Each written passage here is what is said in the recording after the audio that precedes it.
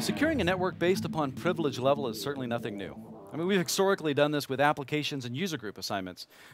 But hey, that's never enough, right? We also need an access control policy, and then each policy needs its own server, of course, so now scalability gets out of control.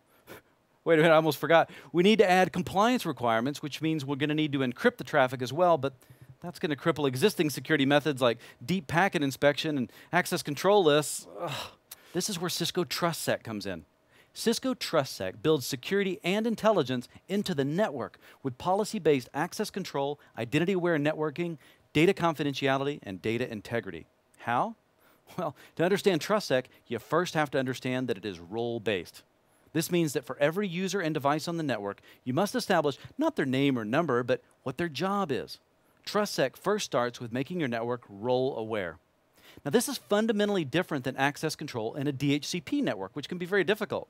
I mean, think about it. Even in a static IP network, we can end up with huge access control lists that are difficult to process, especially on older gear.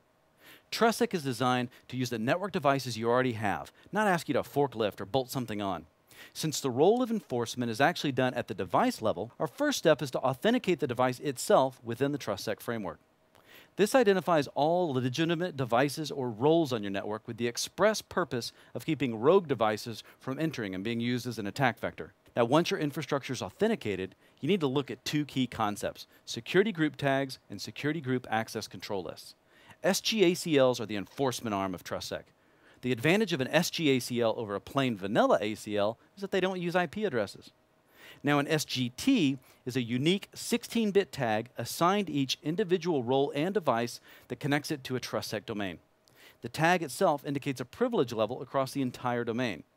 An SGT is passed along dynamically to a switch or an AP after either the 802.1x, the web authentication, or the MAC authentication bypass, which would happen with the radius vendor-specific attribute.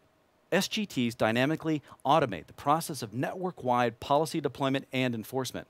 So instead of manually typing entries into an ACL every time, we have a security policy change.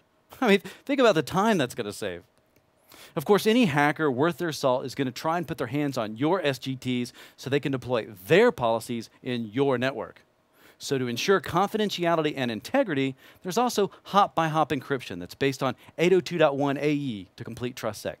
So even if the frames are captured, they don't give up any information. Packets are encrypted on egress and decrypted on ingress. This bump-in-the-line model runs encryption at line rate, prevents reply protection and man-in-the-middle attacks, and it's based on the AES GCM mode. So let's put it all together. Rob and Jimmy Ray need to access the network.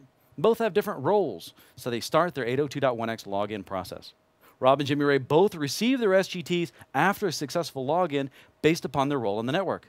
The switch downloads the policy that it needs only for the users it carries the SGT for, not the entire network policy.